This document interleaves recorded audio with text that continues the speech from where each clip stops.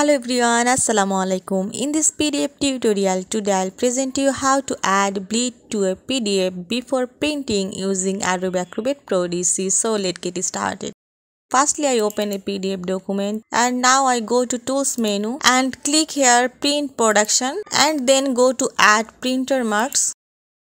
And you have to see here all tick marks are given in this Add Printer Marks. I click on this and then I click only on tick mark bleed marks.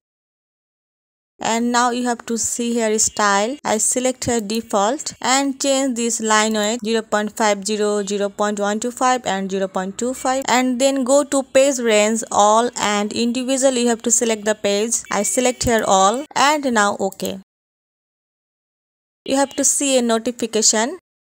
This operation cannot be undone. Would you like to proceed? I select here yes. Then OK. You see my bleed marks are created in this PDF. So viewers, this is the way to add bleed marks in your PDF document before your printing. Now go to close.